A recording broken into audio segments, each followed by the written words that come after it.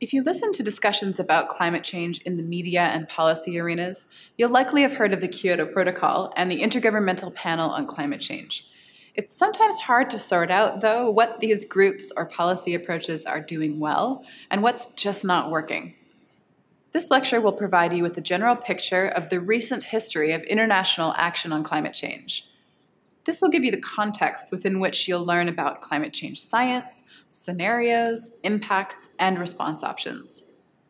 This lecture will begin by exploring the argument for tackling climate change at the international level and the unique challenges and opportunities that this presents. We'll then move on to a brief introduction to the international body that provides the most comprehensive scientific input to international policy negotiations, the Intergovernmental Panel on Climate Change. Finally, we'll cover both the seminal global climate policy effort, the Kyoto Protocol, and the negotiations that have followed. Climate change pervades and impacts the very foundations of our way of life, requiring navigation through a maze of economic, scientific, societal, and governance concerns. Widely diverging interests come to play in the international arena, and the risks associated with climate change are weighed against security threats, economic fluctuations, human rights debates, and geopolitical posturing. As you can imagine, the path towards legally binding global climate change legislation has been a really bumpy one. Over the last 20 years, the international community has attempted to develop and implement mandatory greenhouse gas emissions reduction levels for developed countries, voluntary limits for developing countries, mechanisms by which funds can be transferred from rich to poor to stimulate the growth of green technology, and funds to sponsor the protection of communities against climate change impacts. These efforts have been met with mixed success, as we'll see throughout this course. The core justification for approaching our response to climate change at the global level is very simple. Greenhouse gas emissions released anywhere on the planet act the same way in the climate system. They distribute evenly and affect the global climate. They don't only affect the region from which they came. This means that a ton of greenhouse gas emissions reduced in Canada has the same impact as a ton reduced in China or Cameroon. Furthermore, our global economy is now so tightly interwoven that the repercussions of exchanging cheap, dirty technologies for clean, more expensive ones can reverberate in ways that are really difficult to predict. A related implication of the global nature of climate change is this. Many have argued that the distribution of wealth in the world is such that a small fraction of the world's population is responsible for producing the vast majority of emissions that are driving global climate change. So, the actions of a wealthy and consumptive few are creating a potentially unstoppable chain of events that may transform the livelihoods of billions of people the world over. This picture is changing, though. Rapidly industrializing countries like China, India, and Brazil are responsible for an increasingly large share of global emissions. This raises the complicated question of two goals that seem at odds with one another: providing electricity, food, and education to a growing population while limiting the effect that this development is having on the climate. Finally, international climate change policy may lead to more efficient and coordinated outcomes than efforts that take place in isolation from one another at the local level. For instance, it may be cheaper to replace extremely dirty or inefficient coal-fired power plants in developing countries, rather than to pay much greater amounts of money to yield small efficiency improvements in already relatively clean technologies. As we watch the negotiation of the Kyoto Protocol, however, we see that creating effective international climate change policy is far from a simple task. The complexity of the global geopolitical landscape translates into varying goals and pressures at the negotiating table, while the cost of emissions reductions may run counter to political priorities at home. The uncertainty of some aspects of climate science and our lack of understanding of what a low-emissions world might look like exacerbates these issues. Added to these challenges are barriers to the implementation of policy once it's been agreed upon. Without a ruling international government, only political pressure and economic measures can be brought to bear on those who fail to meet their promised emission reduction targets. This creates strong incentive for free riding, or reaping the reward of actions taken by others. A core element of international climate change policymaking is the advice provided by hundreds of scientists that comprise the Intergovernmental Panel on Climate Change. The IPCC was created in 1989 to feed the latest science into the United Nations Framework Convention on Climate Change, which is an ongoing environmental treaty process out of which the Kyoto Protocol grew. The United Nations Environment Programme and the World Meteorological Organization formed the IPCC in order to gather together the world's leading scientists on climate change and create useful and unbiased reports on the state of the art. These periodic assessment reports review the progress made on climate change science, including work on adaptation and mitigation, by thousands of scientists around the world.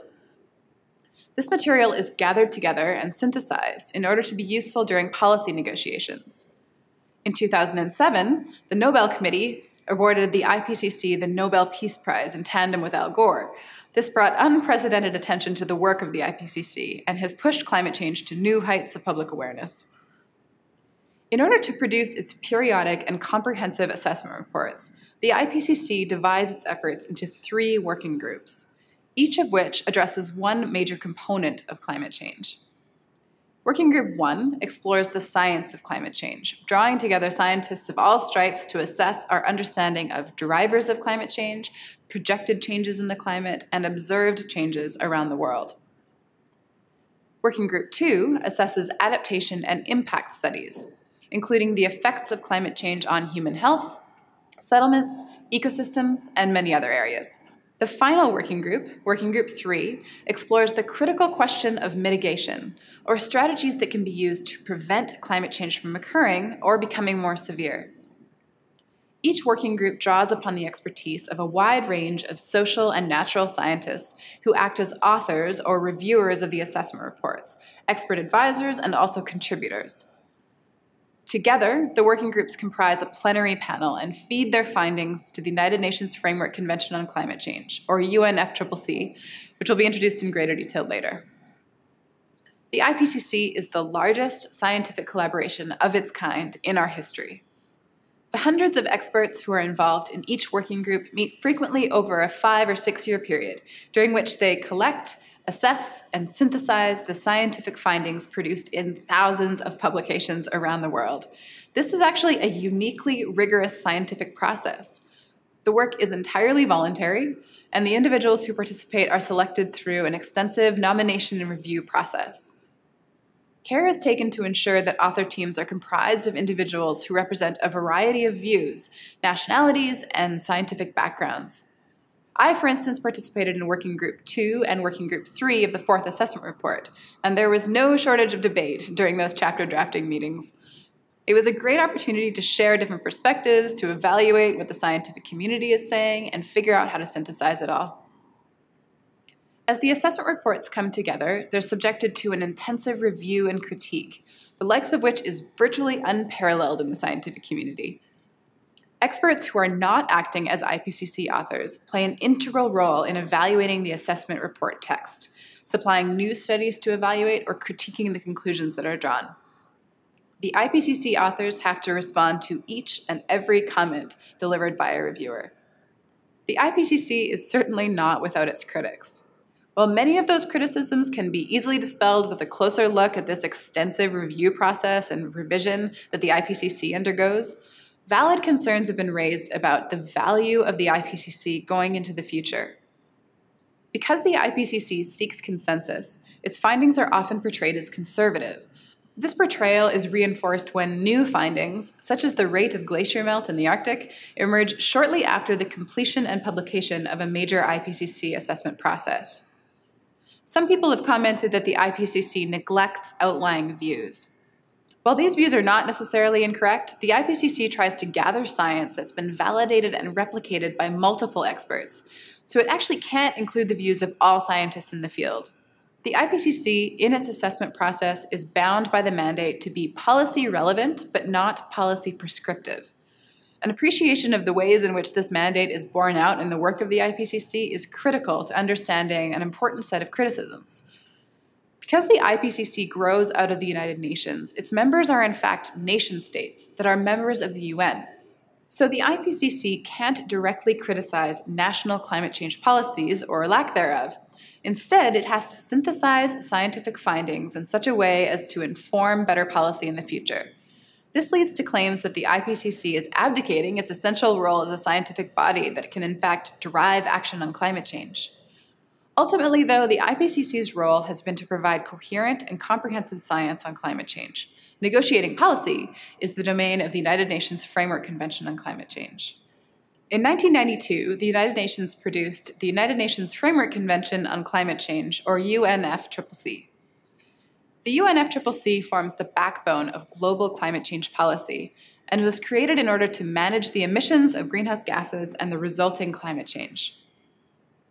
While the UNFCCC didn't originally contain binding greenhouse gas reduction targets, it's been protocols to the UNFCCC, like the Kyoto Protocol, that have done so. The most important function of the UNFCCC is to hold periodic meetings. These meetings are called Conferences of the Parties, or COPs, and occur approximately every 12 months. It was during COP3, for instance, in 1997, that the Kyoto Protocol was created. The Kyoto Protocol is the most significant piece of international climate change policy to grow out of the United Nations Framework Convention on Climate Change. In December of 1997, a conference of the parties to the UNFCCC was held in Kyoto, Japan. The issue on the table was the creation of a policy that would set reduction targets for all developed countries that ratified the protocol, and establish mechanisms through which emissions reductions could be stimulated in developing countries. The ultimate goal was to stabilize greenhouse gas emissions at a level that would prevent dangerous levels of climate change. Key countries haven't fully supported the protocol, though. The United States, for instance, signed but didn't ratify it. The US was responsible for approximately 30% of global emissions in 1990, which is the base year upon which reduction targets in the Kyoto Protocol are set. Canada appears to be one of the least successful in meeting its Kyoto obligations. Its emissions have increased by over 26% since 1990, rather than diminishing by the 6% that Canada agreed to as a ratifying party of the Kyoto Protocol. In fact, Canada became the first nation to formally withdraw from the Kyoto Protocol. The European Union, however, is on track to meet its commitments, and it's showing evidence of a significant transition towards renewable energy. The parties that ratified the Kyoto Protocol promised to meet their targets between the years of 2008 and 2012, so the next step is to negotiate a successor to the protocol. This is an understandably contentious issue, as many scientists argue the reductions agreed to in the Kyoto Protocol were too modest to effectively mitigate our influence on global climate.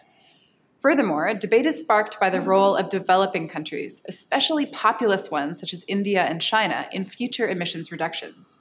The points of contention at recent conferences of the parties reflect the broader debate swirling around global climate change policy. In particular, many developed country representatives are concerned that greenhouse gas emissions will not be effectively managed without the binding participation of key developing countries, whose emissions threaten to dwarf those in the West in the not-so-distant future. Other issues include funds to support climate change adaptation in developing countries, whether the agreement will include emissions from shipping by sea and international air travel, and the agreement upon deep and binding reduction targets for all parties to a future protocol. During this lecture, we've been introduced to a small sample of the issues related to international climate change policy. We've learned that while climate change is a global problem that may most effectively be addressed through high-level coordination, the global approach brings with it significant challenges related to complexity, uncertainty, and barriers to implementation. We briefly dipped into the role of the Intergovernmental Panel on Climate Change, the United Nations Framework Convention on Climate Change, and also the Kyoto Protocol. In Module 2, we'll begin to explore the fundamentals of climate change science in order to better understand the core elements of the climate change debate and evaluate key climate change policies.